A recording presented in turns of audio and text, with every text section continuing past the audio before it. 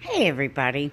I remember about a week ago I was sharing how there was there's been Kilauea erupting for quite a while now, as well as the big one on the Big Island.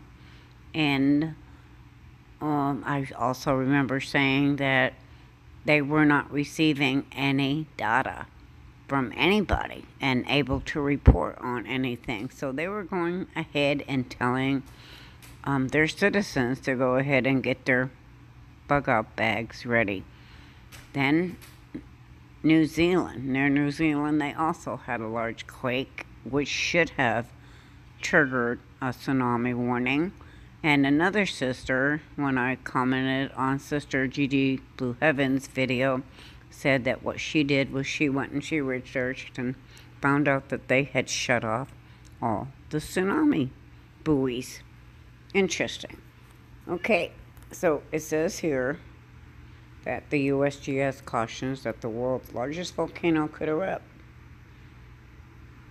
And the U.S. Geological Survey is urging people to prepare for the possibility of an eruption at the world's largest volcano.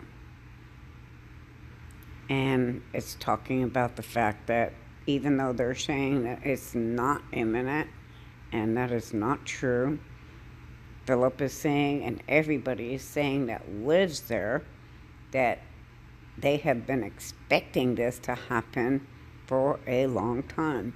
And I also remember sharing that I asked Philip specifically if Mauna Loa and will trigger off Kilauea, in which I have a video entitled All Roads Lead to Yellowstone that I did back when Kilauea was going, and he confirmed that all these volcanoes are linked together.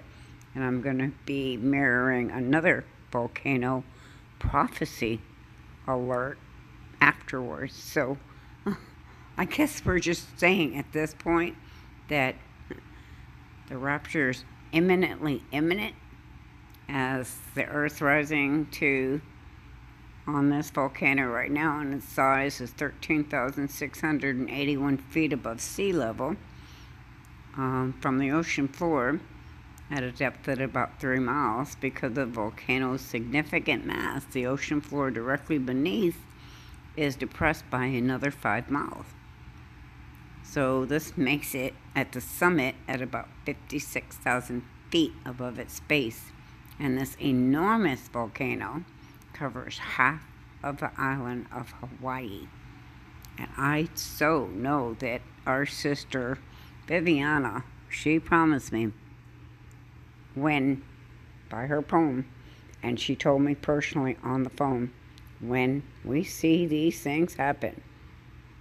And it's so sad that she's gone before us, but excited as she's waiting for us, because she said, when we see these things happen, know that Jesus is coming. As I say, this is Debbie from Texas, leaving a link in the description box for you, saying the King is coming. Keep looking up, and peace out.